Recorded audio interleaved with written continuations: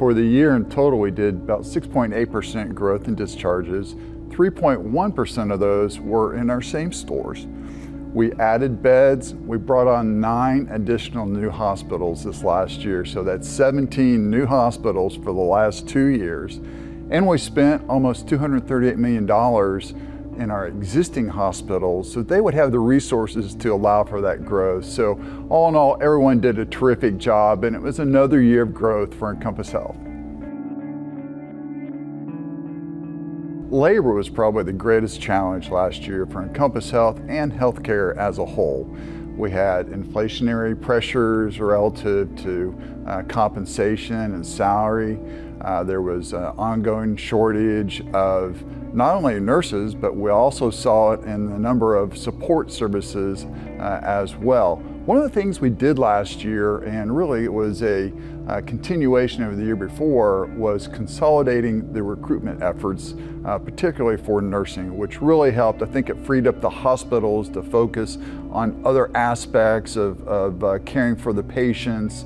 And we had a group of recruiters here in the Birmingham office that really helped us hire a number of new nurses. Matter of fact, we hired 30% more nurses in 2022 than we did in 2021, which really helped the labor aspect. So it was a lot of work, but I think everyone did a tremendous job. And I think, quite frankly, we outpaced many of our competitors when it came to our ability to hire.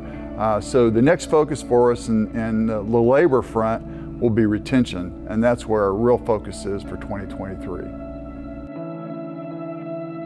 One of the gauges we use as an indicator of how well we're doing in terms of just being a good workplace is our employee engagement survey. So we look at the percent of our staff that take the survey, we look at the scores of the survey, and then compare it to comparable industry standards that are out there. So we were able to score almost an 81% on our employee engagement versus a 72% for the industry. So once again, we felt like we did really well, but there are a number of areas, as there are every year, that we can improve upon. And that's what you'll see us work on this year in terms of looking at the areas of the survey that perhaps we didn't score as well as we'd like to.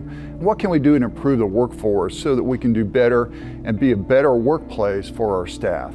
We had a number of hospitals. Matter of fact, you'll see the top 10 hospitals that had the highest scores. So those hospitals are really separating themselves from the pack. They have a great culture, they have a great enthusiasm, they have dedicated employees there, and they are scoring higher on that employee engagement survey, which is a real priority for us as a company and individual hospitals. So one of the areas in employee engagement that we scored the highest on, matter of fact, it was one of our top 3 categories, was the DE&I program. And Tarr Shelton and her team have really done a great job. I can't wait to see where they take it in 2023. But we scored almost 14% higher than the industry standard when it comes to DE&I. So really proud of how well we did on that within the survey. Enhancing patient care is really our #1 goal every year. And 2022 is no different. Our focus with every patient is to get them to their highest level of functional outcome.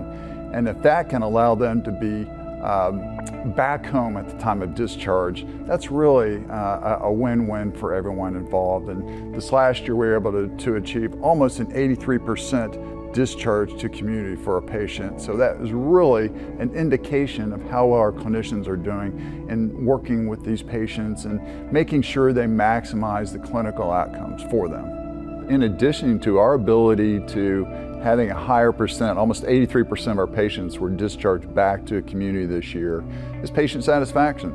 We want to see how well the patient thinks we have done for them and working with them. And we scored 2% higher on the surveys this year than last year. So every opportunity to increase our patient satisfaction where they think that we did a great job and it was a great place to receive the rehabilitation, then it's a real focus and a win-win for us as well. Another way that we've enhanced patient care is through the Falls Reduction Task Force. And we're using data that we have collected over the years to develop predictive models to help identify patients that may be at a greater risk for falls. And if we can take interventions or other efforts to prevent that fall, then that's obviously a safer environment and better for the patient. So we've seen a reduction in the number of falls in spite of having increased number of patient days. So the Fall Reduction Task Force and the Falls Reduction Model is working, and I'm very excited to see the continued progress in reducing our falls we'll have in 2023. A number of our patients in many of our hospitals are on dialysis, and the ability to provide that in-house through our Tableau rollout, which we now have 41 hospitals that have the Tableau devices, so we can provide that dialysis in our hospitals in a dialysis suite for our patients. We've already started to see some quality metrics improve because we have greater control over the patient's schedule. We can provide that service in a higher quality manner. So overall, the Tableau process and the Tableau rollout has been a huge improvement for providing this service for our patients. So as a wrap up, I just want to say thank you for all of our staff for everything that you've done to help Encompass Health be successful in yet another great year. We reached many of the goals that we set out with, and we provided great care for thousands of patients. So thank you for all you've done in 2022, and I'm very excited about 2023.